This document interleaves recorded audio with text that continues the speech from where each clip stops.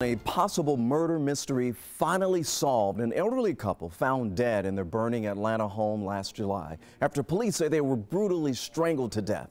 And now their son is behind bars. Who would viciously attack this retired couple, 67-year-old Harry and 65-year-old Deborah Hubbard, and leave their bodies in this burning Atlanta home?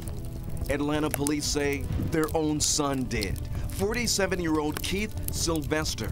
He's accused of strangling his parents to death with a cord and setting their home on fire. But what they thought was a tragic house fire turns out to be a double murder. 11 Alive first reported the story last July as a mystery murder.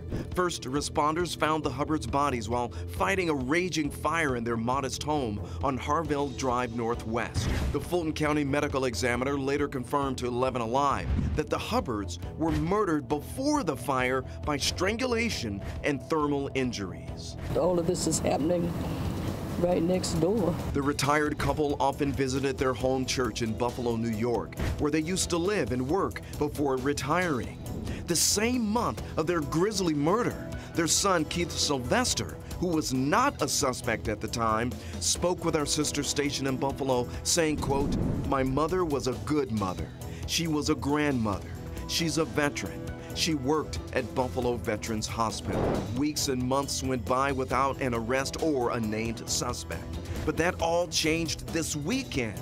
Their son, Keith Sylvester, is locked up in the Fulton County Jail facing 2 counts of murder.